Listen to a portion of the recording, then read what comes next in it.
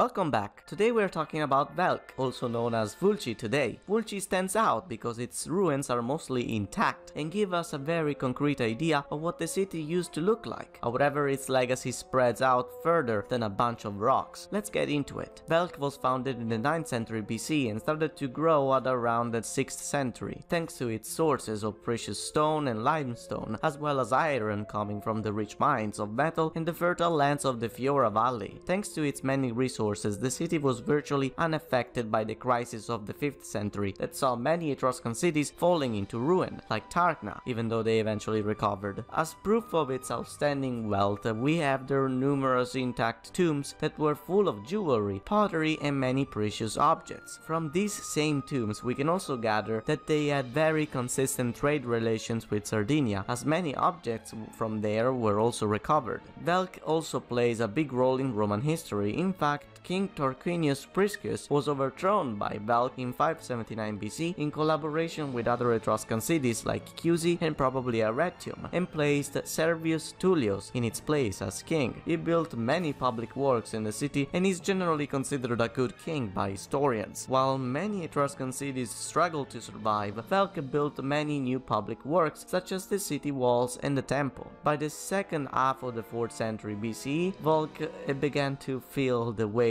of Roman expansion. The struggle to remain independent came to an end in 280 BC when it was finally defeated. Velch was forced to relinquish a large part of its territory, including access to the coast to Rome. Once it had lost its independence, the city declined and rapidly disappeared completely. Today, Velch has many ruins that give a very clear idea of how the city looked like before its fall. There are also many necropolis to see. The most well-known of the tombs is at the necropolis of Ponte Rotto, and it's called the Francois tomb. It is famous for its paintings portraying episodes from Greek mythology together with characters from Etruscan myths and history. Ironically, the paintings are currently in Rome to remind us the sad course of history. That's it for today. See you next Tuesday.